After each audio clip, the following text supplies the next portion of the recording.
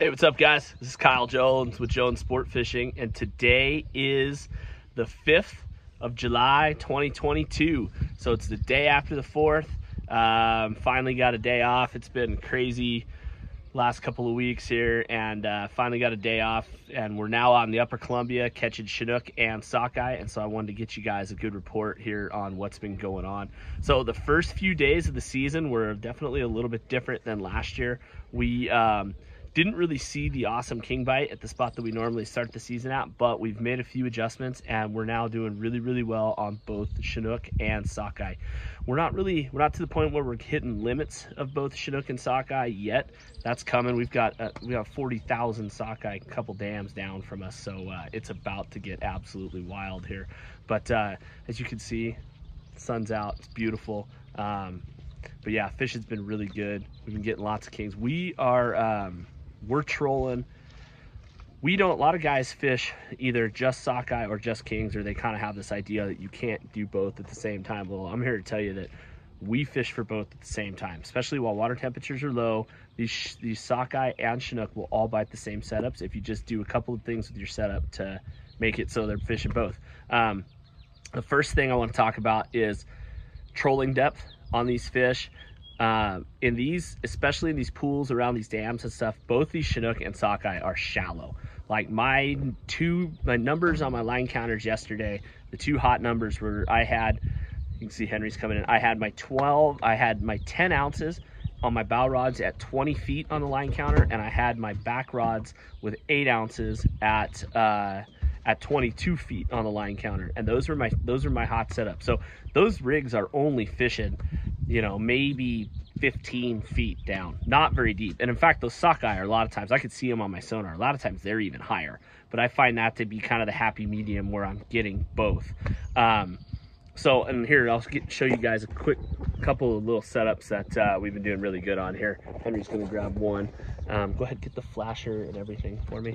So we've been running, we're down here, we like running, sorry guys, we like running the Pro Trolls, the short buses, the spin doctors. There's a number of really good 360 flashers. The key is they need to be able to roll at a fairly low speed. So a flasher with a fin is almost a guaranteed go. We run that, I don't know, like between my flasher and my lead, I'm at like 24 inches on the bumper, and then leader wise I'm around 30 inches, maybe a little bit more, down to and this is the rig that we really target both sockeye and Chinook with, down to a 3.5 spinner blade and a treble. And you can see that I tie mine on monofilament or fluorocarbon, and I like those interchangeable blades or clevises. I used to fish the black plastic ones that weren't interchangeable, but because you didn't lose as many blades. But anymore, I'm okay with losing a few blades and having the ability to change out my blades without having to change a new spinner. So that's one of my setups right there. That one, that color right there, that green dot, that's always good, but I'm changing my blades throughout the day based on the sun. If it's cloudy and stuff, a lot of times more of those solid colors can be really good. If it's really bright out, especially midday, seems like the straight metallic blades seem to be better. And then I always have kind of a designated Chinook rod out, because there's a lot of times where you guys that fish super baits know, I mean, you just can't beat trolling around with super bait. So same thing, 24-inch bumper to maybe a little bit longer of a leader on the super bait, maybe 36 to 40 inches. And then that one right there has been hot. So 2 hooks. I've gone back to running 2 trebles. I try to make sure that I put a bead up under the hood, and I try to make sure that back treble is running just off the butt of the super bait, and that seems to account for a pile of hookups. But yeah, just tuna in the super bait and you're good to go. But yeah, guys, this fishery is kicked off. This is just probably one of the most amazing fisheries of the year. There is no other time and place where we send home bags of fish to our customers like we do here. I mean, yesterday we had 5 big Chinook. Half of them were like 18 to 19 pounds.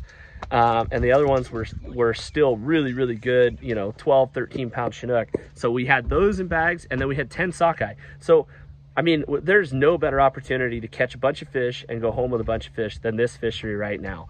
All of our other salmon fisheries are fairly limited, just, you know, maybe 1 or 2 fish limits, that kind of thing. But here, I mean, opportunity for both Chinook and sockeye, I can't think of anything better. So we do have a few openings, and there's going to be so many sockeye around here in a couple weeks that I am going to, there's going to be a number of days where I have 4-hour half-day trips available. And so on those half-day trips, it's kind of a cool deal.